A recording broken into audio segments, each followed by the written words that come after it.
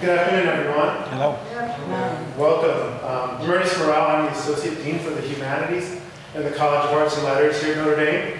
It's my pleasure to welcome you to the fourth event in Ahead of the Game. This is a lecture series we have for all of our home games where we invite our star faculty from around the college to present lectures. So we'll be hearing from faculty members. This will be the fourth. We'll have one before the North Carolina game, Navy game, the Georgia Tech game, who will tell us about their research in really accessible and creative ways. Before we get started and introduce our speaker, I'd like to thank our colleagues in the Department of Sacred Music for loaning us this amazing lecture hall. We've been able to have our series in this semester. I'd also like to thank our folks in the Dean's office who've helped, our student assistant, Emily Hannon, Jenny Peterson, Megan Steiner, who are in the back, employee each are not here. They're all senior administrative coordinators in the college, and they work with our speakers, the communications office, and many others to make this event happen. Now I'd like to introduce our speaker today, Professor Donna Forsgren, the Reverend Thomas J. McDonough, CSC Associate Professor of Film, Television, and Theater.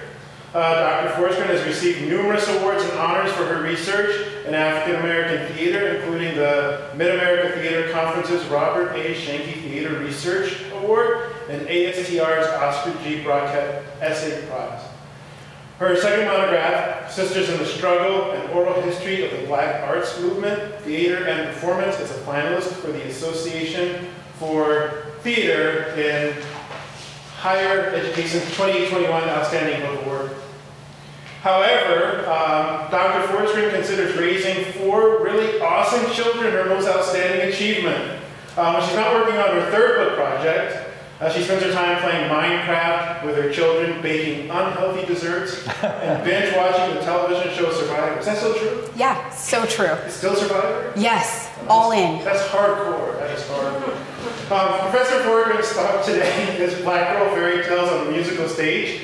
During the 1970s, feminists launched critical debates about the influence of fairy tales, positioning the promise of happily ever after within the larger cultural and political struggle for gender equality. Unfortunately, these studies and those followed rarely consider fairy tales created by Black women or the socio-political meaning garnered from their works. Professor Forsgren's analysis of the Tony Award-winning Once on This Island and the less studied but popular musicals, The Liberation of Mother Goose and The Other Cinderella intervenes within these broader conversations, staking a claim to Blackgirl musical fairy tales as a site of transgressive possibility. And I just have to say, LaDonna is one of the rock stars of our college. We are super, super excited and privileged to have her as a colleague. So please join me in welcoming Professor LaDonna Forsgren.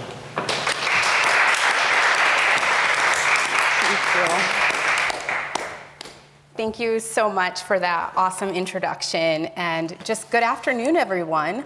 I was told that I could expect anywhere between 10 and 100 people in the audience. So you are special to me, each and every one of you. Okay, so it's a pleasure to speak to you today about a project that is very near and dear to my heart, Black Girl fairy tales on the musical stage. So honestly, I can't remember a time when I was not enthralled by stories of magic, transformation, and good conquering evil. Cinderella tales in particular appeal to my young sensibilities. Having been raised by a single mother, constantly surrounded by 9 unruly sisters, and living below the poverty line, I naturally connected with tales that featured persecuted heroines, reversals of fortune, and unkind siblings. My imagination allowed me to escape everyday violence that was around me and experience the protection of a loving fairy godmother, the pleasure of a beautiful gown, and the ability to defeat my more powerful foes, which often took the form of my older sisters, seen here in Exhibit A and B. They're up to no good. My experiential knowledge of Black girlhood, navigating violence, and early encounters with fairy tales shape every aspect of my research, including what I am going to share with you today. Rather than discuss my entire book project, which would keep us all here until tomorrow's game, I'm going to focus on 3 major points. that went too far. There we go. 3 major points. The need to reclaim the works of Black women musical theater artists, the importance of centering Black girlhood, and why Jackie Taylor's The Other Cinderella, a musical written more than 40 years ago, continues to matter. So, reclamation. Elizabeth Davenport isn't a name that most musical theater lovers would ever recognize. Yet, my earliest memories are of listening to my mother tell stories about her talent, her drive, and the racial barriers that effectively limited her theatrical career. Under the tutelage of her mother, Helen Thomas, she and her younger sisters, Naomi, Beverly, and Dorothy, performed the Thomas Sisters Violin and Vocal Quartet, and they performed throughout Black churches and events in Mahoning Valley in Youngstown, Ohio. During the 1960s, she began a solo career on the musical stage, performing in numerous productions at the Youngstown Playhouse, one of the oldest continuously running community theaters in the United States. Although her beauty and her melodious soprano voice filled auditoriums, she could not breach institutional white racism and remained confined to supporting roles throughout her career. She financially supported herself, her daughter, and her mother by single-handedly running a convent kitchen. During the day, as she prepared food for nuns, Richard Rodgers and Oscar Hammerstein's masterpieces were never too far from her lips. In the evenings, she attended audition after audition to make her vision of a life on Broadway a reality. When she died in an automobile accident at the age of 52, she had never given up her dreams. My great-aunt Elizabeth stands among countless numbers of unheralded, young and gifted Black girls who contributed to the proliferation of musical theater. While I did not inherit this musical talent, I will not sing for you today. I grew up with a deep appreciation for Black women's musical genius and continue to share this knowledge with my 12-year-old daughter, Piper. Their works became even more meaningful to us as a global pandemic raged on and the call to value and protect Black life reached international audiences. As public schools and universities pivoted to online learning during the spring and fall of 2020, any semblance of normalcy in my household evaporated, seen here with Exhibit C. Musical theater showdowns, and yes, now we've added a second dog to the mix. Musical theater showdowns became our new norm. The showdowns were simple. Piper blasts a song from one of her favorite musicals at any point in a given day. We sing along, loudly, badly. After our screeching concludes, we debate the merits of the songs, the lyrical composition, the tempo, the emotional resonance, and finally, I tried to best my daughter's choice, blasting a cast album drawn from this very study. We repeat until I log in to teach an online course or her virtual classes begin. These seemingly inconsequential musical theater interludes bring much-needed joy and laughter into my daughter's life as feelings of fear, anxiety, and uncertainty encircle our lives. Our lively showdowns also provided an opportunity to enrich my daughter's understanding of how our family history relates to a broader discussions of Black women's musical performance and activist traditions. Prior to our showdowns, Piper's knowledge of musical theater consisted of canonical musicals and more recent mega hits such as Hamilton, Dear Evan Hansen, and Beetlejuice. As I shared our musical theater heritage with Piper, I discussed how the barriers that prevented great-aunt Elizabeth from achieving her dream persist today. Contemporary Black women theater artists continue the long-standing tradition of using the seemingly escapist platform of musical theater to foster a more just and equitable society. By contemporary, I refer to the periodization following the Civil Rights Act of 1964, spanning from 1970 to about 2020. While the US government has extended civil liberties since the 1960s, with the passage of the Americans with Disabilities Act in 1990, the Marriage or Same-Sex Act of 2013, we have yet to eradicate systemic racism, sexism, ableism, heterosexism, and other oppressive forces from our stages and in greater society. Now, I'm saying all of this to my 12-year-old daughter. So as her eyes begin to glaze over, because every tween enjoys a long-winded history lesson, I introduced her to Kirsten Childs' off-Broadway musical, The Bubbly Black Girl Sheds Her Chameleon Skin. And I specifically introduced her to the song Sweet Chitty Chatty. Try saying that 3 times fast. So I'm going to play a sample of it for you. It's about 1 minute long. Hopefully it's not too loud, but this is the song that I played for her. Sweet chitty chatty, such a cheery, chattering doll. Come on her tail to the string. Sweet, sweet chitty chatty starts chitty chatting. Sweet chitty chatty, chitty chatty, nose and nose, honey smiling, blue eyebrows, sweet chitty chatty. I love sweet chitty chatty, 'cause though my skin is brown, you don't frown, smile and say, please pick me up, you make me happy. Chitty chatty say, tell me why the world's so crazy. Tell me why it has to be men for moms of kids like me. In churches, in Birmingham, sweet chitty chatty, I feel your dimple grin on my chin when I kiss your plastic cheeks. Sweet chitty chatty, oh, sweet chitty chatty, and they don't know me coming. I'll grow up, I hope I turn out just like you. Sweet chitty chatty, oh, sweet chitty chatty, oh, yeah, sweet chitty chatty. Okay, so I hope you caught that lyric, that it goes from this upbeat tempo and you almost want to like clap along, right? And then watch out for the bomb now. Did you catch that? So my daughter's immediate response to the song Sweet Chitty Chatty was, wait, what? Did a girl just die? This seemingly innocuous, upbeat song sung by an elementary school-aged black girl and her talking dolls delves into the 1963 bombing of the Birmingham 16th Street Baptist Church. This act of white supremacist terrorism killed 4 black girls: Addie Mae Collins, Cynthia Wesley, Carol Robertson, and Carol Denise McNair. After we analyzed the song's engagement with black girlhood and the history of white terrorism, again, she's 12, I'm doing this, Piper summarized Child's award-winning work with the age-old wisdom of a Generation Zer. Quote, deep meanings, but happy tunes, end quote. I love quoting my daughter. Okay, indeed, Childs explained during our 2021 interview that she crafted The Bubbly Black Girl Sheds Her Chameleon Skin to provide 3-dimensional images of black people, especially black girls, on stage. And she said, quote,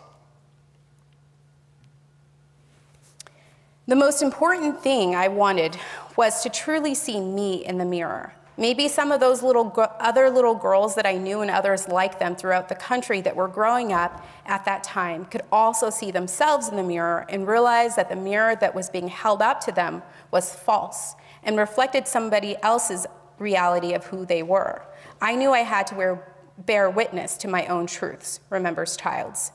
The genre of musical theater, with its ability to communicate storytelling and emotional depth through words, music, movement, and spectacle, provided a means for which Childs could bear witness to the perils and possibilities of black girlhood and further social justice. So just as black girlhood intersects multiple fields of intellectual query, so too must my study. My book, Black Girlhood on the Musical Stage, examines the critical tension between black women's representations of black girlhood, social activism, spectatorship, and popular entertainment. I ask the following questions throughout the study. How have black women artists, including writers, composers, directors, producers, and performers, contributed to the development of politically engaged popular entertainment on the contemporary musical stage? How does their work represent black girlhood? Does their artistry contradict, complicate, or critique dominant society's representations of black girlhood? And finally, how might spectators engage with musical theater productions created by black women artists?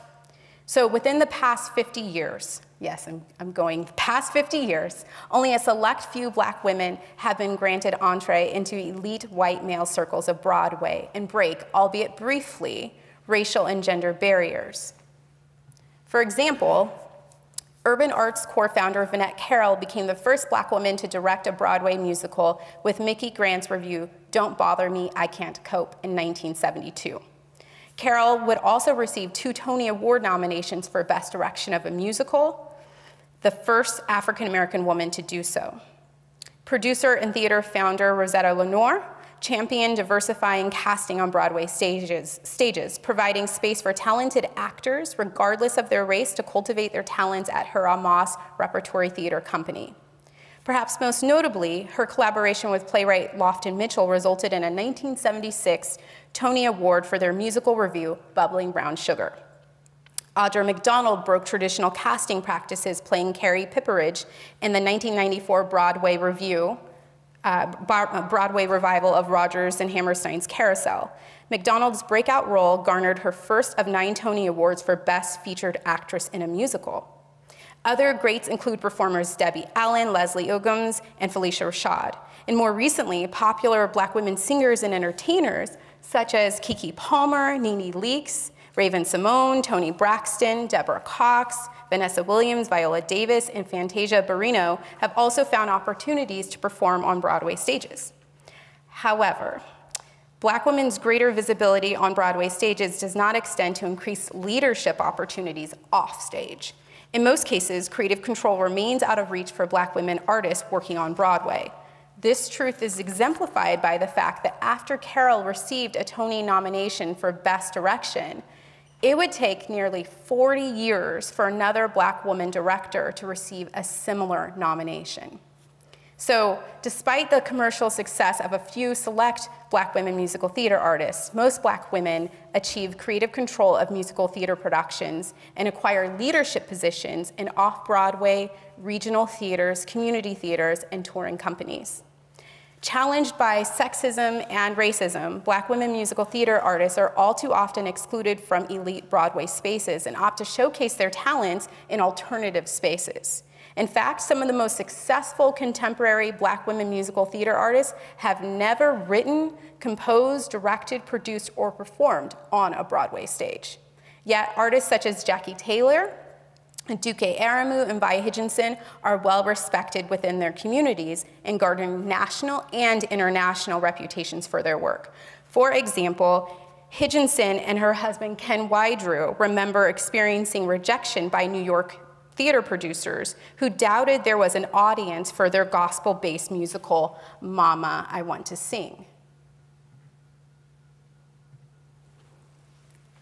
Rather than accept defeat, they used their own funds to produce and tour the musical across the United States, Japan, and Europe. Within 3 years of its debut, Mama, I Want to Sing garnered 3 million spectators and grossed $62.3 million. And this is in 1983, from 83 to 86. So think about what that really means in our time, how much money it grossed. So in addition to this long celebrated musical, which continues to tour, Taylor's The Other Cinderella and Aramu's The Liberation of Mother Goose remain a popular draw for predominantly Black audiences throughout Chicago and New York, respectively. So, unfortunately, musicals created by Black women are rarely, if ever, included in musical theater scholarship. For example, Alan Wool's Black Musical Theater, From Coontown to Dreamgirls, published in 1989, is one of the most comprehensive histories of Black musical theater. It does not even reference the hit Mama, I Want to Sing. Instead, he positions the smashing success of shows such as Pearly, Raisin, The Wiz, and Dreamgirls as the, quote, culmination of 90 years of Black experience on Broadway.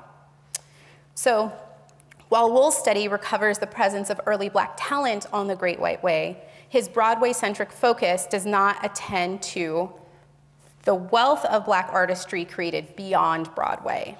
Nonetheless, my study owes a debt of gratitude to Wool's recuperative scholarship and ongoing efforts to reclaim early Black musical theater artists. So we are gonna center Black girls.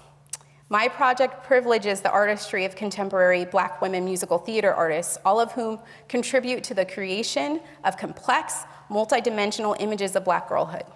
Ruth Nicole Brown defines Black girlhood as, quote, the representations, memories, and lived experiences of being and becoming a body marked as youthful, Black, and female.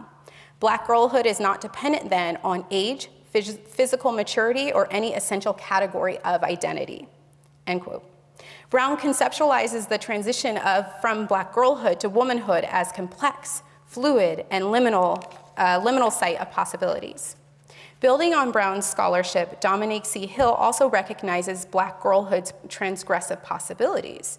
As an advocate of both Black girlhood and Black queer resistance, Hill re-envisions a transgressive approach to Black girlhood studies that values the wholeness of identity. So welding the word Black girl together allows the symbolic resistance to the fracturing of race and gender and the celebration of Black girls' lives, stories, and bodies. Brown and Hill's formulations of Black girlhood directly contradict stereotypes found within popular culture, the media, and political spheres, which render Black girls pathologized, fractured, and devoid of humanity. Indeed, society is replete with images of Black girls as loud, angry, disrespectful, aggressive, ignorant, hypersexual, and unattractive. Moreover, scholars and politicians have given more credence to these stereotypes by ignoring Black girl resiliency and promoting research and dog whistle politics that fetishize behaviors such as promiscuity and delinquency to support their own agendas. Keenly aware of the multidimensional lives of Black girls, the importance of representation, and the need to exercise these wrong-headed notions of Black girlhood, Black women musical theater artists have crafted a body of works that reclaim the sanctity of Black girlhood. Now, staking a claim to Black girlhood is not an innocuous exercise for Black women musical theater artists. It is an act of resistance to anti-Blackness and violence. Childs, for example, conceptualizes her early experiences of Black girlhood as a, quote, minefield. She remembers, quote, "You navigated it with the conscious understanding that if you miscalculated even one step, it was going to be over for you. And you also understood that sooner or later, you were going to miscalculate a step. So all the little Black girls that I knew were like soldiers in that army. That is what Black girlhood means to me," end quote.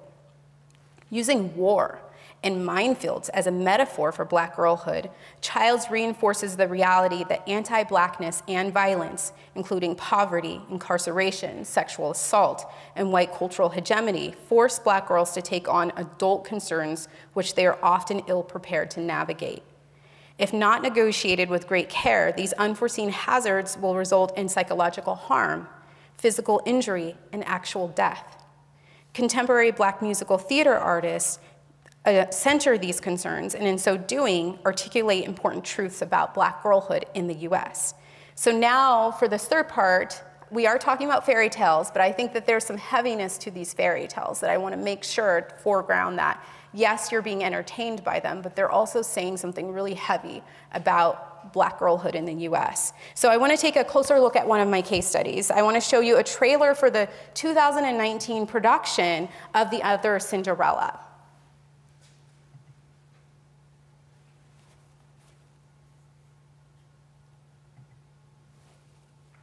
It doesn't like me. Hold on a sec. There we go.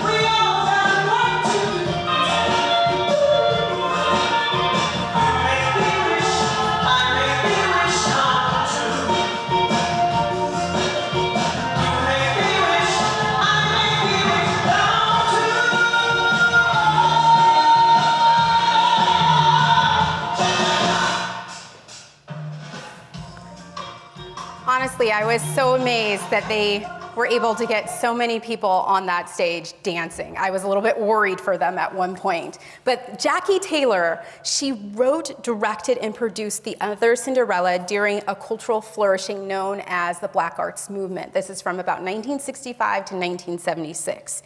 Thousands of Black artists across the United States and abroad advanced a cultural revolution capable of destroying institutional white racism, meaning the systems of oppression that dehumanize, criminalize, exploit, and ultimately kill Black people. Okay? So fostering the Black aesthetic was seen as critical to advancing this cultural revolution. The Black arts movement theorist Larry Neal discusses the importance of the Black aesthetic in his seminal article, The Black Arts Movement, published in 1968. He writes, "The Black aesthetic consists of an African-American cultural tradition, but this aesthetic is finally, by implication, broader than that tradition. It encompasses most of the usable elements of third world culture. The motive behind the Black aesthetic is the destruction of the white thing, the destruction of white ideas, and white ways of looking at the world." Okay, so they're trying to put forth this different vision that hadn't been really put forth before, that was always existed, but that they wanted to celebrate it and amplify it. So Taylor, along with other Black women intellectuals of the Black arts movement, fostered the Black aesthetic through a radical reevaluation of the Western fairy tale canon. As a Black radical thinker, Taylor understood that many of these so-called classic European fairy tales actually originated within African folktale tradition. As a revolutionary artist, Taylor crafted works that reclaim Black African diasporic traditions while also celebrating Black girls' lives. Her popular musical, The Other Cinderella, which you heard everyone must see, exemplifies this approach, allowing audiences to view the richness of Black culture through the eyes of a resilient Black girl protagonist. So Taylor understood the importance of fairy tales in Black girls' lives. And by fairy tale, I refer to this subgenre of folklore that entails, quote, dark stories of violence, hardship, and strife, and contain magic and wish fulfillment, and offer the promise of victory over villainy, end quote. Black women intellectuals have long understood that fairy tales are more than made-up stories meant to entertain children. As one of the oldest forms of communication, storytelling has helped transmit values, beliefs, and cultural mores of pre-literate societies. However, fairy tales take on special meaning for Black girls who, from an early age, must navigate violence in their everyday lives. And this violence takes many different forms, including denying Black girls access to an essential human habitat, meaning clean air, shelter, food, and water. It involves policing their speech, their bodies, and their behavior, and socializing them to believe in their own inferiority. These and other forms of violence negatively impact the physical, psychological, and economic well-being of Black girls. Black women intellectuals recognize that popular European fairy tales, such as, in European scare quotes, such as Snow White, which celebrate alabaster skin and other markers of white feminine beauty, could harm Black girls. Yet, if radicalized, these same fairy tales have the potential to create new images of Black girl joy, resilience, and victory over their seemingly more powerful adversaries.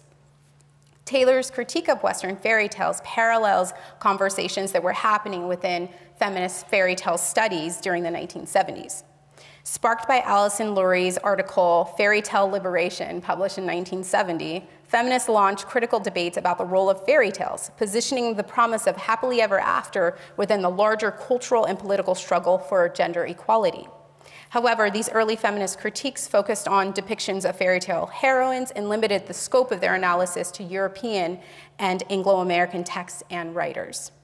For example, Donald Hayes, his collection Fairy Tales and Feminism, New Approaches, offers one of the first studies to explore the reception of fairy tales, including those beyond the borders of German, French, and English-speaking countries. This was published in 2004 to give you a sense of where we're at. He writes that, quote, "It is time for scholars to assess the impact of feminism and feminist criticism itself on the way contemporary readers experience fairy tales and expand the focus of feminist fairy tale research beyond Western European and Anglo-American tradition, and even within those traditions to investigate the fairy tale intertexts in the work of minority writers and performers," end quote. Unfortunately, fairy tales created by Black women and the socio-political meaning spectators garner from their works have yet to receive sustained study by feminist fairy tale scholars. So it's important to note, though, that the Cinderella tale has been told thousands of times across many, many different cultures and continents. However, early anthropologists and folklorists focused on European tales and ignored African variants. They did more than ignore, I'll get to that. The marginalization of African variants was due to prejudice within the fields of anthropology and folklore studies and anti-Blackness within greater society. Deborah L. Thompson writes that the leading 19th century folklorists, Joseph Jacobs and Andrew Lang, quote, presented arguments as to whether savages, the term both used to refer to Africans, or Red Indians, also their term, could produce such a tale as Cinderella and her glass slipper. Jacobs thought no, because at the heart of the story were marriage rituals established during feudal and medieval times. Lang, on the other hand, thought Cinderella could not have evolved from, quote, a naked, shoeless race, end quote. These wrong-headed and racist beliefs led early compilers to advance 3 European Cinderella tales.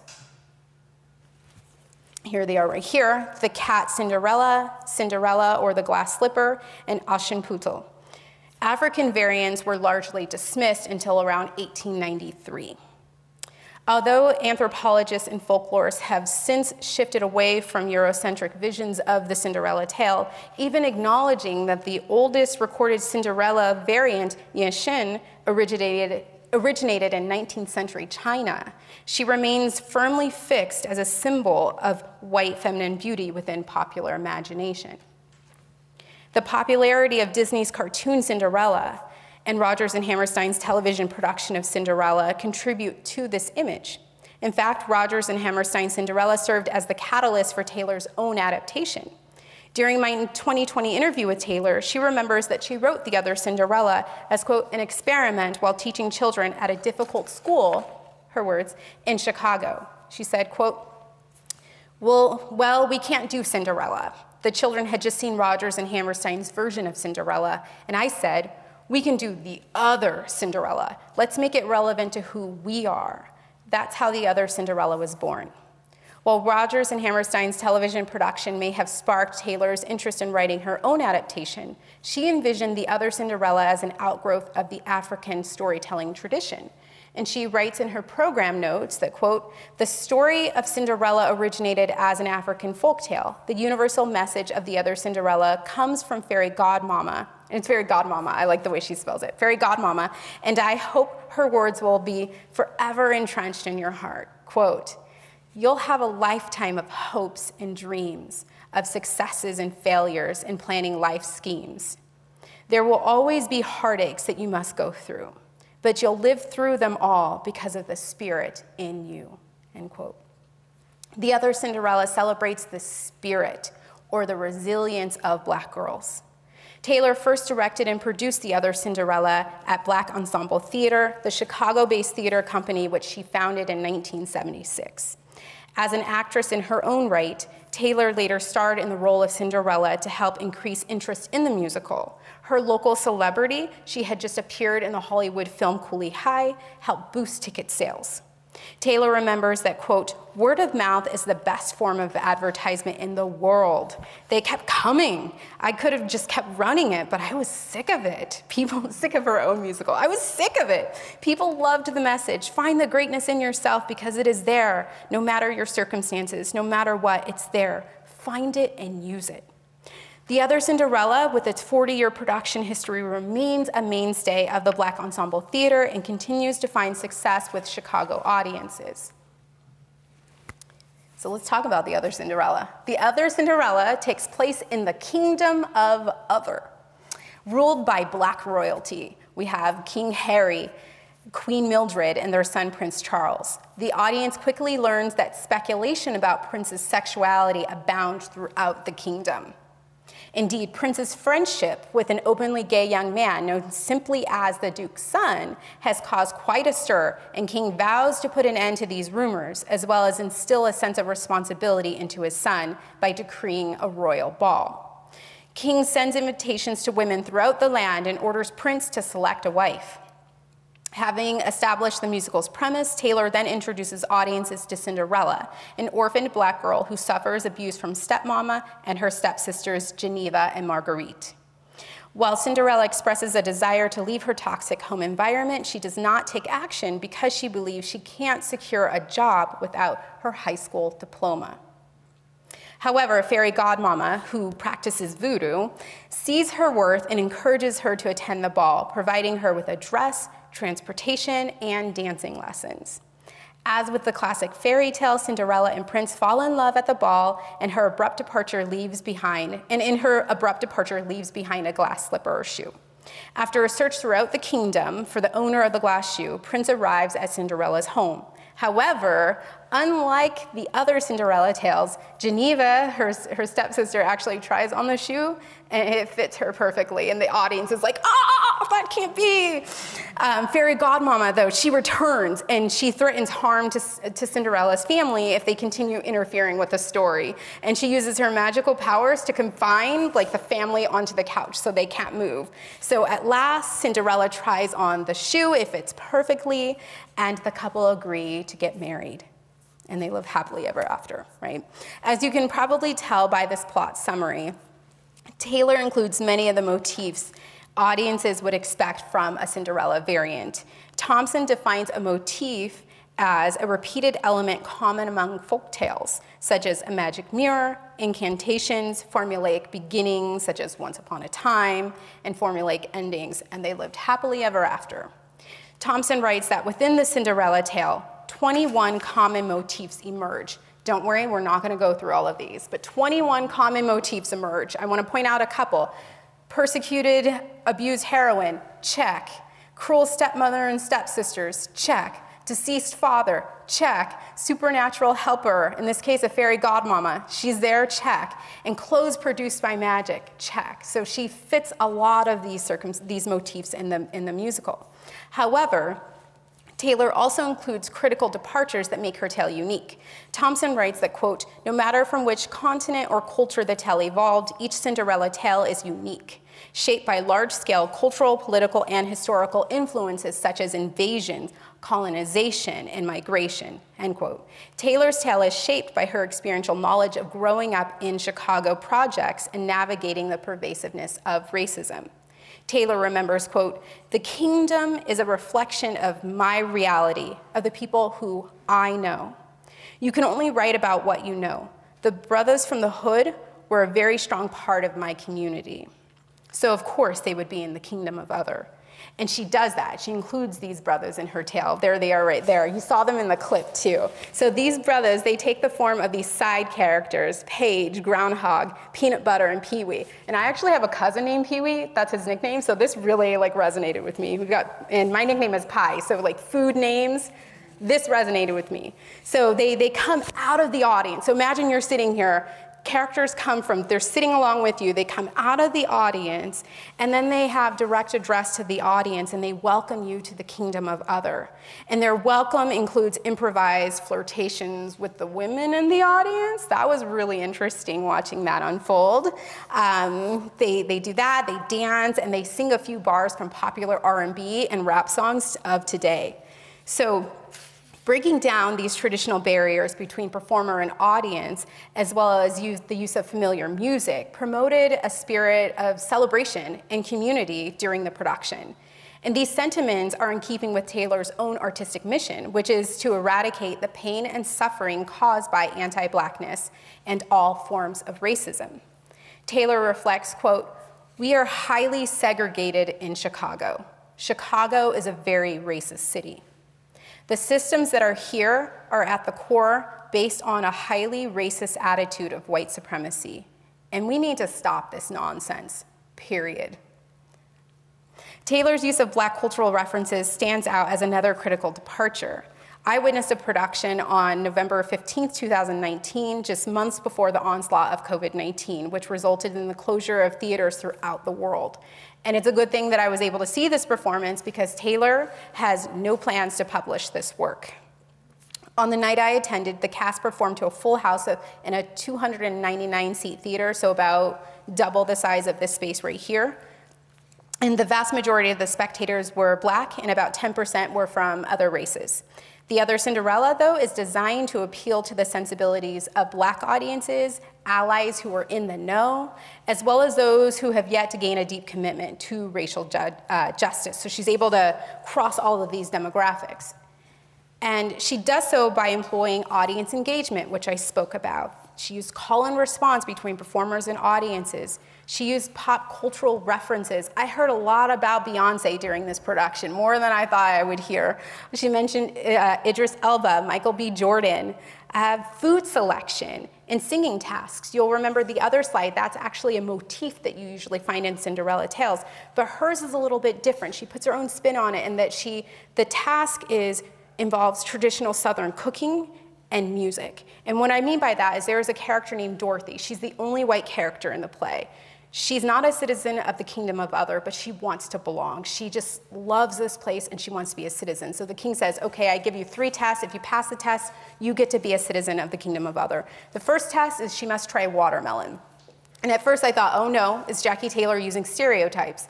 And in some ways she's saying, well, all people like watermelon. So Dorothy tries it and she's like, this is delicious. Bye. And then she has Dorothy try collard greens. And there's 3 different kinds of greens on the table. And Dorothy says, I can't eat this. And they're like, she doesn't want to be a citizen. And she's like, no, no, no, I can't eat it without cornbread. And they're like, huzzah, you pass. And then the third test is she has to sing the blues. And at first, people started laughing at her in the audience, like, this white girl ain't gonna be able to sing the blues, right? Sister sang the blues. She sang and she sang. By the end of her rendition, the audience was on its feet clapping and like with her all the way. So she's able to now become a citizen in the kingdom of Other. And this is a moment where she's trying to show the fact that Black and white people can live in harmony and that it's important and it's enriching for everyone involved. She also shows Black royalty, this idea that everyday Black folks have a history of royalty. Despite colonization and efforts to disconnect us from this past, it exists. She also delves into colorism within the Black community. There's a subplot of the king's attendant and the queen's lady-in-waiting that are in love with each other, but they feel like they can't be together because he's dark-skinned and she's light-skinned. Lots of singing ensues, lots more singing ensues, and then they realize we can totally be together. So they end up together. She also critiques classism. This idea that Cinderella's stepsisters, they belittle her by referring to the fact that she was, quote, born in the projects. And Cinderella responds by saying, lots of people are born in the projects, and she says so without shame. Taylor states the quote, it's classism that we have to stop. The we meaning classism within Black communities. So she's talking to Black communities, but she's also addressing those outside of those communities. And then the last thing I'll point out before I end is that Taylor centers Black girlhood, and in so doing critiques the lack of care and opportunities afforded Black girls. So stepmama, she disparages Cinderella and curtails her desire for autonomy, even removing her from public schools. Throughout the musical, stepmama constantly tells Cinderella that she's, quote, just too stupid to learn, and first forces her to work as a domestic servant in her own home and refuses to let her attend the royal ball. As a result, Cinderella is left feeling unloved in her household, but she also lacks the resources to move out on her own. Her family, community, and society at large have almost written her off, while Cinderella bears both emotional scars and literal scars on her legs in the production. Through this abuse, she somehow manages to remain resilient. She continues to speak her mind and keep her head high. Actress Jayla Williams-Craig, who performed this role, perceives this as an important aspect of Black girlhood. And during our 2021 interview, Jayla said, quote, Black girlhood is empowerment, confidence, strength, and togetherness. I think that we as Black girls are inspiration, not only just for other races and other types of people, but for each other as well. We have to build each other up in order to be the successful people we are, which is what makes us gain our confidence in ourselves. This world is very tough on us. There's lots of pressure on us, and we have to show the world that we're stronger than they already think we are. Cinderella embodies this Black girl's strength, but even so, she is still in desperate need of encouragement and opportunities. Fairy Godmama provides these vital resources, allowing her to have her happily ever after with the prince. However, all Black girls need encouragement and opportunities, and fairy godmamas are in short supply. Black girls also need more representation of their complex and three-dimensional lives. Williams Craig believes, and I do too, that her portrayal of Cinderella helps fill this void. And as such, I'm going to just end with a quote about her take on the other Cinderella. And she says, "The show is Black. We have Black royalty, Black jobs, and Black cultural references or Black Easter eggs within the show that only Black people would understand or relate to." I think that's the point that Jackie Taylor went for. She's like, I want a story of the Black Cinderella, her circumstances and her lifestyle and what she would be going through. She knew her audiences would be Black and understand and relate. And then she started crying and said, I want to cry because experiencing the girls who would experience the show would come up to me after the performance. The little girls made me feel so good about what I did. They rarely see that, so the production was very special to me. To show them that we can do this too. We have our own story, and we can always have our own story. We just have to have those opportunities. If the door is closed, how can we get in? Thank you.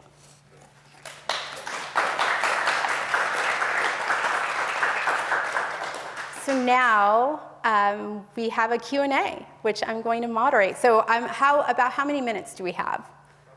We have about 10 minutes for a Q&A. So what questions do you have or thoughts? And if you saw the other Cinderella, I would love to hear your thoughts. Were you going to raise your hand? Yeah. I do have a question, and especially with COVID and theater not a big opportunity, I was curious what fairy tales or children's books in general have you read with your daughter that embodies these kinds of messages? What books have I read and fairy tales that I read with my own daughter? Oh my gosh. Oh, we recently, it's not a book, but it's a film, it's a short. That Disney short about hair.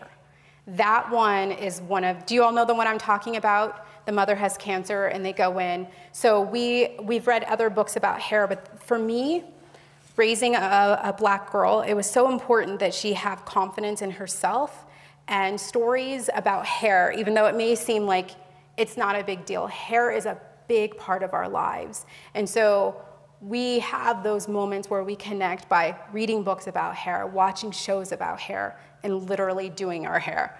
So I would say for me, that's been golden, teaching her that. My daughter is also biracial, and so that throws in other conversations to be had regarding hair and the different hair types within our own family as well. But thank you. Thank you. And we've also read some of the Brothers Grimm's as well, and they're much darker than you would think. Chopping off feet, all of that. And we realized maybe we'll stay away from that for a little bit. So, yeah.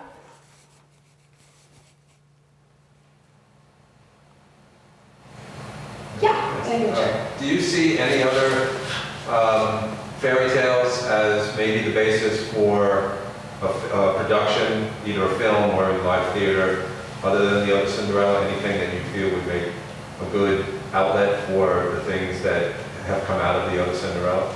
Yeah, like for me, I didn't have the opportunity to talk about this, but for me, Snow White has always, from a very young age, when I would hear that story, it just made me feel like I was ugly. And I know that I wasn't the only one. Other Black girls in my class felt the same way, this idea that somehow she's beautiful because she's white. So it automatically translates darkness, ugly, right? And then it's reinforced within society as a whole.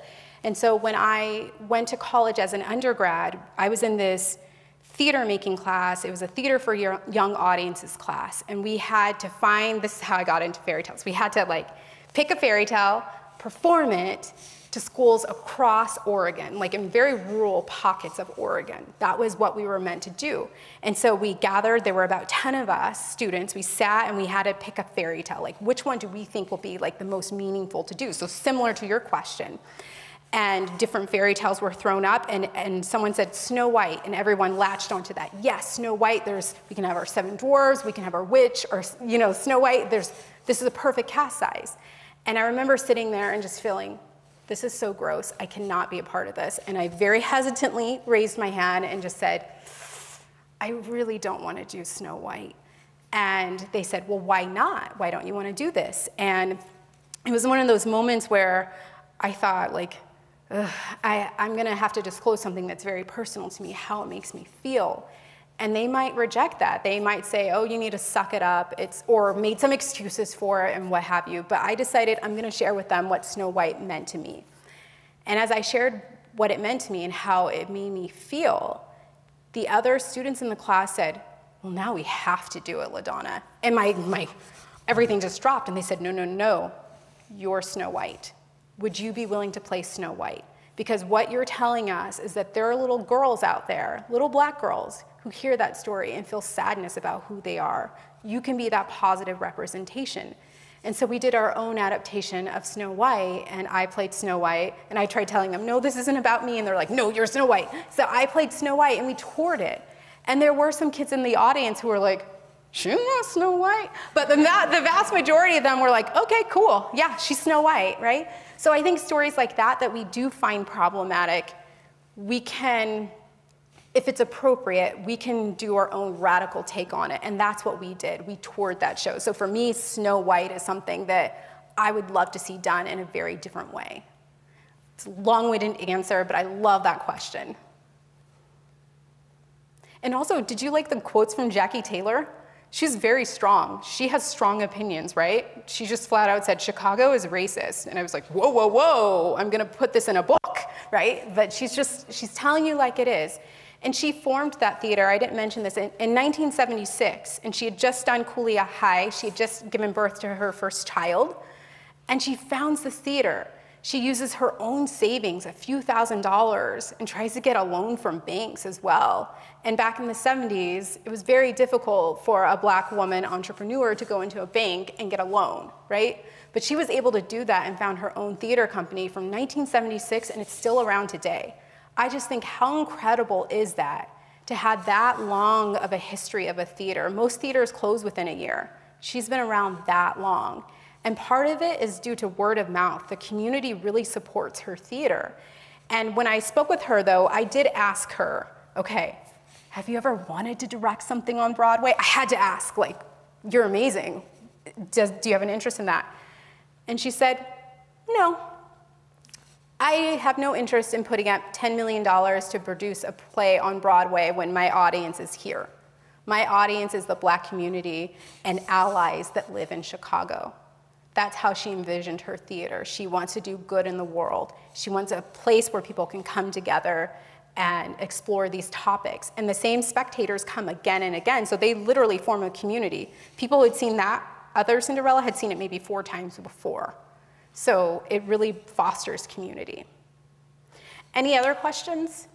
I know I just babbled about that. I just wanted to share that, yeah. I have a question. I'm not sure if I will frame this up very articulately, but I find it fascinating, some points you're making about, and I'm trying to decide what is most helpful for harmony and what's not, is these audiences. And we tend to have, like children's books that, if it's a main protagonist is a girl, boys won't read that, they need a book with a boy protagonist. Yes. After, you're saying in these communities of Chicago where she's happy that she has her neighborhood audience, and I live north of Chicago, and we wish we had more, quality theater, and it seems to be geographical, and people stay in their neighborhoods, and thank goodness for Hamilton, some people break that out, and Hamilton changes, but if we want to have, if the goal is harmony, do you see any change happening? And maybe, there's room for both. That does harmony happen if we do break down those neighborhoods and mix up those audiences, whether it's in books? I feel sometimes narrow audience ideals, like on the internet, we know it doesn't foster wise beliefs. Absolutely, you're just talking to the same, it's preaching to the choir, right, So that whole idea. Theater, is this an issue at all? Well, I would say, how to best tackle that? So her initial idea was that she said she wanted to bring black audiences to black ensemble theater, but she also wanted to have white audience members and members from other communities as well. That was very important to her. So while she wanted it to be this space for black creative artists, everyone was welcome. So when she first started, she had that idea, and then she noticed there are only black audiences here. So I'm really preaching to the choir. We're not doing anything. We're talking to people who are already on board. How do we reach people who are not on board, but people who maybe have an open mind? And that is actually, she decided music. Music is universal. It crosses, like, in terms of how much we love music. Music crosses all cultures, all demographics. And she realized, music, I can bring them in through good music. And that's when she had the idea, musicals, all in musicals. And so that's what she's been able to do. Now, in terms of like Broadway stages, right now, we're having these discussions about how to make Broadway more diverse, more equitable, both on stage and off, right? That call has been put forward with that manifesto, We See You White American Theater. And so it challenged that manifesto, Broadway theaters, to change things, to like really shake things up, to not just go through COVID and have all the theaters closed and then come back and do the same stuff all over again, right? So a lot of theaters put out these statements saying, we support it, we're gonna do it, yada, yada, yada. Then after COVID happened, it opens, what shows do we see on Broadway coming back? The Music Man, like we're still seeing some of these things. However, there are, I believe, 5 or 6 new shows written by Black playwrights appearing on Broadway. But I also want to know, I'm always like, yes, and. Okay, so now you have playwrights in the room. That's great, but what about directors? What about lighting designers, costume design? We need to change all of these elements, especially costume design, where you have people working with hair. Like, we need those artists to be in the room. So I think that demand for change, it's ongoing, it's continuous. We can't just use this moment of like, summer of 2020, this is happening, and then just let it go away, if that makes sense. Like, it does, because I really respect what she's doing, because if you start with ticket sales first, then you have to please that overall audience, follow the money, right? She starts with a genuine story in the neighborhood, and then if it picks up, right? Yeah. And we hope it does, and we can vote with our dollars and our feet, but absolutely. It's slow, yeah. But for me, like, I just think that women like her are doing this amazing work, and it's not being acknowledged or celebrated. And I think it's such a tragedy that they're not getting the respect and the recognition that they so deserve. Even producers like Woody King, I didn't have time to talk about him. Woody King is this, he's like, if you want to talk about Black theater producers, Woody King, people call him the Kingmaker, okay? He's the Kingmaker. The Kingmaker in New York. He's been doing plays for so long and has never received recognition. He was the first producer to take Ndazaki Shange's play for colored girls who have considered suicide when the rainbow is enough, to mount that, and then it moved on to Broadway. But it was this story about these Black girls, and he said, that's meaningful, let's do it. Then Broadway picked it up, but that's very rare for that to happen. So he's been doing that for 40+ years, doing all of these amazing works. Just now he received an honorary Tony for his work, after a lifetime of doing incredible work. So we are seeing that recognition happening, but I'm a little bit hesitant to think how long-term it's going to be. I'm a little bit suspicious, like a little hesitant to believe, yeah. Thank you for your question. We're okay. Well, if there aren't any more questions, we're gonna wrap up. And thank you all for being the best audience this Black girl could ever hope for. And I hope you have a wonderful day. Thank you so much.